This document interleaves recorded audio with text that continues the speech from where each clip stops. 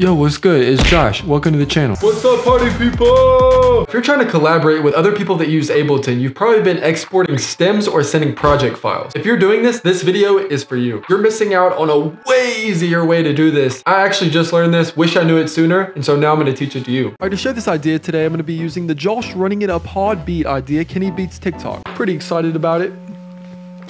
Let's dive right into it. All right, so what you wanna do first is if you have any MIDI files, you wanna freeze them.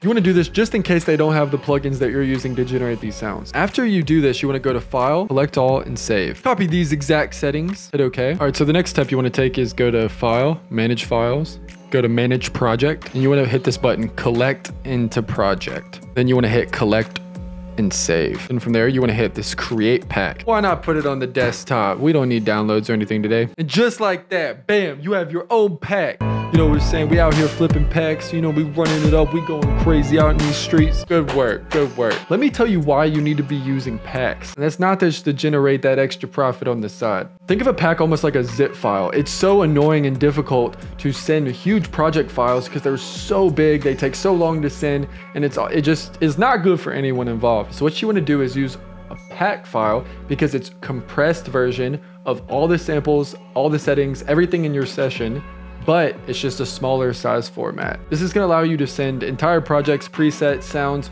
way quicker, way easier, and is gonna be way less of a hassle on you and your computer. So what you would do is just get this ALP file. All right, it's gonna ask you where you need to save it. Let's just put it on the desktop. So you go to the desktop and there's your project file right here. And then they would just be able to open it up. It has backup, it has all the samples included, processed everything, and they would just open up the project file. And it's as simple as that. Now you might be asking, Josh, why can't I just zip it off like normal? And that's a good question. You could do that, but this is even better because it compresses it to an even smaller file size, so it's even easier to use. If you made it this far, appreciate you for watching the video. Make sure to subscribe and comment if you learned something. I'm really trying to get to 100 subscribers, so help your boy out. Regardless, keep making some dope music this week. Appreciate you. Love you.